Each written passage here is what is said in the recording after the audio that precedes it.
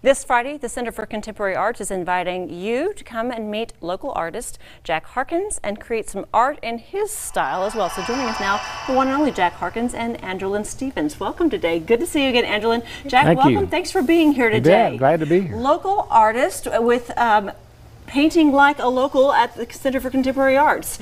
I think this might be a little out of my realm, though. You're saying anyone can do this. How do you do this? All right, so this is kind of a new program you all have done. Yeah, this will be probably about the 6th one I think we've done. We started during COVID as like a effort to get more art happening in a dire time. And so, yeah. Well, and art, I mean, it's a creative outlet for people. It's a source of positivity, of inspiration for so many people, and a way to channel whatever it is you're thinking and feeling and seeing. And looking at these pieces that you've done here, Jack, you know, so you describe your art to us. I mean, is it Southwest? Is it Texas? Is it native? Where do you get your inspiration? I guess really all of the above. I grew up in West Texas. I grew up in Stanford, Texas. Went to Texas Tech, became an architect, and moved back to Abilene in the early 70s. And so, you know, I guess I draw my inspiration about things that I like and I enjoy, and I love the West Texas atmosphere and the West Texas landscape. You've learned to find the beauty in the West. This stretches it a little bit to, you know, to Monument Valley, which is a little more scenic. West.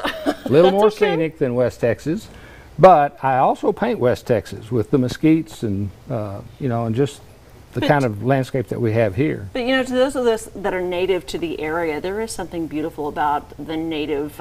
Well, not the mesquite are completely native. Don't get on to me about the history lessons on that. They're kind of transplanted. But you know, between the prickly pear and the longhorn and the skylines of Texas, I mean, there's something very special to those of us that are from here. We talk about West Texas sunsets all the time. That's right. And so these are different things. So you're telling me that you're going to teach us how to paint like this?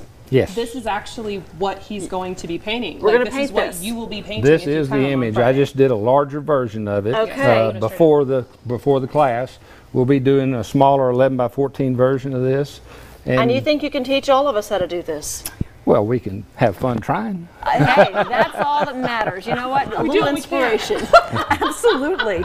This is such a fun thing. So this is there are a limited number of spaces though for us to be able to participate with this. And so yeah. So we actually have, I think we have at least 12 more tickets available. If you go online, you'll find them. But your ticket covers beer and wine, a light snack, all of your supplies, and you get to take the painting home at the end of the night with instruction by Jack Harkins. By the one and only. So almost a Jack Harkins original. It's an original instruction, though. That's right. All right. We thank you for sharing your talent with everybody here. A great time to get together, girlfriends. I mean, couple date night. This would be a fantastic way to spend the evening. Again, all of the materials and the cost and even the beverages are included. This wonderful thing to take part of. If you would like to take part in this event, again, it's at the Center for Contemporary Arts. It's there at 220 Cypress Street this Friday, November the 5th, from 6 to 8 p.m. The tickets are there $40 for the members, and for non-members, it's $45. And we'll have a link where you can actually sign up along with this interview. That can all be found on our website. That's bigcountryhomepage.com. So you want to sign up? Limited space available.